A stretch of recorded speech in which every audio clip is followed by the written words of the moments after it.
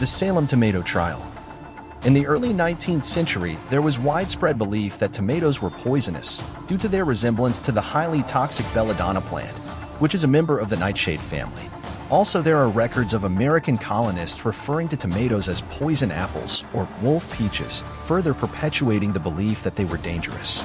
Robert Gibbon Johnson, an American horticulturist who was aware of the tomato's edibility, sought to challenge this misconception.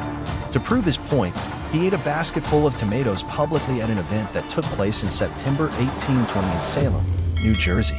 This act was a bold demonstration aimed at proving that tomatoes were indeed safe for consumption.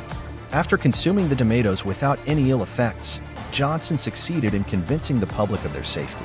His courageous act helped to popularize the consumption of tomatoes in the United States and contributed to the eventual acceptance of tomatoes as a staple food in American cuisine.